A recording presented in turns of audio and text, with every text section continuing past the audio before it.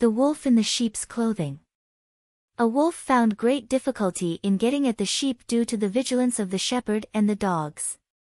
But one day it found the skin of a sheep that had been flayed and thrown aside.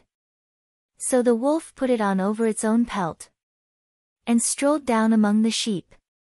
The lamb that belonged to the sheep, whose skin the wolf was wearing, began to follow the wolf in the sheep's clothing.